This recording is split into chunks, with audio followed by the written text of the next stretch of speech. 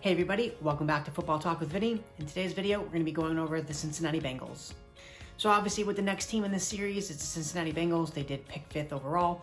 So again, that's why we're covering them next, because again, we're doing it in order based on draft position. So with the Cincinnati Bengals, we'll start with the offseason in terms of free agency. Not really a lot of moves. They signed a couple guys like Trey Hendrickson. He was a defensive end from the New Orleans Saints. He's actually a rotational player, but last year he got some starting time. He actually finished with 13.5 sacks. So he had a breakout year, which is a good thing, but also a bad thing because you never want to pay someone for kind of a breakout year because now you're expecting that to happen throughout the duration of this contract. So hopefully they get a good player and hopefully he doesn't go back to really what he played his first couple years. But then again, he wasn't getting a lot of starting time. So obviously he's going to be the starter in Cincinnati. So hopefully they're going to get value with the player that they paid.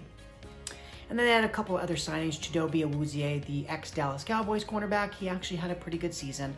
It's tough to say a pretty good season when he played for one of the worst defenses in the league in the Dallas Cowboys, but pretty good corner. Again, he's super young. He's 25, 26 years old. So again, for the Cincinnati standpoint, it never really hurts to get a young player on your defense.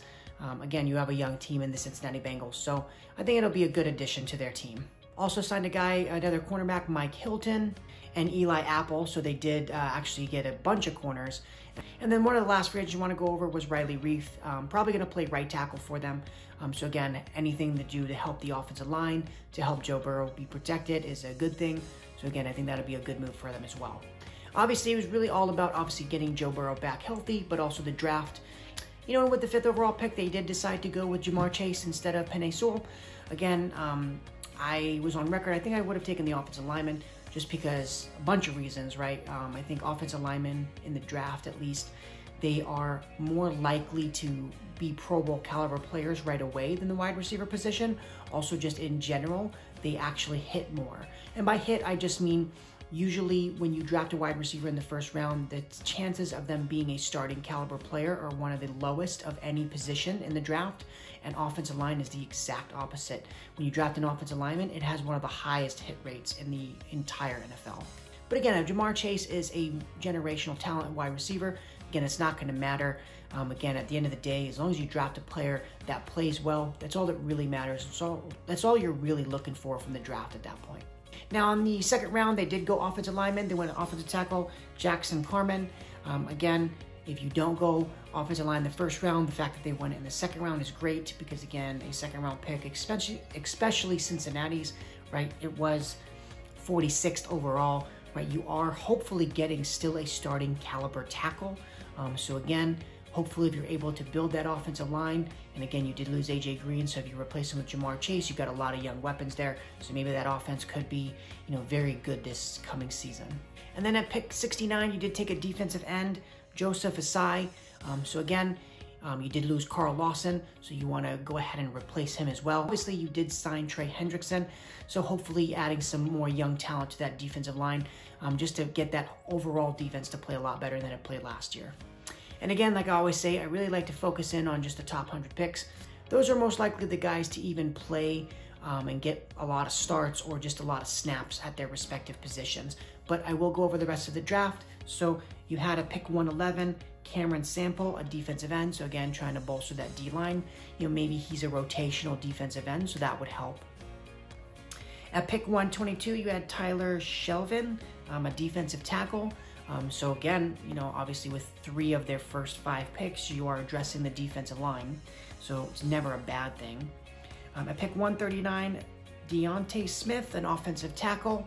At 149, Evan McPherson. So he's a kicker. He probably has a good shot of actually getting a starting job, I would think. Any kicker that's drafted, usually 1 or 2 kickers get drafted in a draft. So for him to get drafted, you have to think highly of him. Maybe he does have a good job of actually getting the starting job. At 190, you went with the center and Troy Hill. At 202, Chris Evans, a running back. And at 235, Watt Herbert, a defensive end.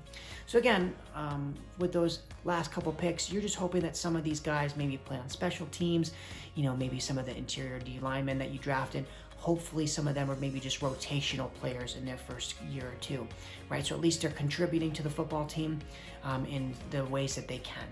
But again, like I said, you want to really focus on those first 3 picks, right? Because those are the guys that are more likely to get a lot of starts. So again, you went wide receiver, offensive tackle, and defensive end. So I really liked that, okay, even though you didn't go offensive line with your first overall pick, you did address it in the second round, and then you also addressed the defensive line in the third round.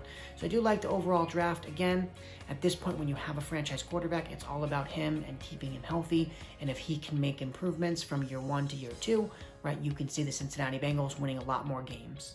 Real quickly, let me get to the salary cap. So they actually have $17 million of salary cap space for this year. So obviously, if you're not familiar with how it works, any unused cap space for this year actually gets rolled over into next year. And next year, the salary cap is at $62 million. So, and those are stats according to overthecap.com. And again, that $62 million does not take into account the rollover. So it's going to be $62 million plus the $17 million, and maybe they sign a guy or two in these next month or two before the season starts. But for the most part, it's going to be about $17 million that rolls over. So they're going to have a lot of cap space to sign some guys for next year as well. So they've really set themselves up to not only be a good team maybe this year, but even if they fall short of the playoffs, they're going to have a lot of cap space to sign a guy or two, maybe in a spot that maybe they had really terrible outcomes this year. And you can kind of address those in free agency next year, and also you're going to have the draft as well. But let's get into the season. I think obviously for this year, for the Cincinnati Bengals, again, very young team, which you know, it's a common theme for a lot of the teams that are picking in the top 5 or 10. They're all young teams. They knew they were in a rebuilding phase, and you're just trying to improve the roster and get better. Obviously with Cincinnati, you do already have the established quarterback at this point. And again, he was hurt last year. I think if he had started more games, they probably would have won another game or two and wouldn't have been picking in the top 5, might have been closer to that top 10. But again, it is what it is. So going into the season, I think if they are able to stay healthy and they're able to keep Joe Burrow healthy, excuse me, I do think this team is a team that can probably win anywhere from probably like 6 to 8 games, maybe 9. And again, at that point, you are hopefully in December still pushing for a playoff spot, especially now that they've added that 7th team.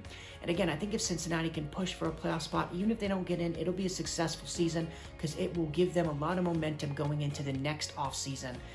And it'll kind of instill a lot of confidence in the Cincinnati Bengals and also the fans that, hey, like, we were so close this year, and next year is going to be the year where we get into the playoffs. You know, it's the reason why everyone likes the NFL, though, so I don't think I would be shocked if Cincinnati made the playoffs. Again, with that being said, they are probably one of the lower rated teams in terms of if you were going to rank all the teams and their likelihood of making the playoffs. But again, you know, if Joe Burrow can take a huge step in year 2, it's certainly not a huge shocker if he can play to like maybe a Pro Bowl caliber level. You know, it certainly wouldn't be a huge shock if they did make the playoffs. I just think that maybe they're about a year away. Like I said, I look for them to win maybe anywhere from 6 to 8 games this season. But that's going to do it for today's video. Thank you guys so much for watching. If you liked the video, make sure to hit the like button and also subscribe. It's the best way to help the channel out. And thank you guys so much. I look forward to the next video. Bye.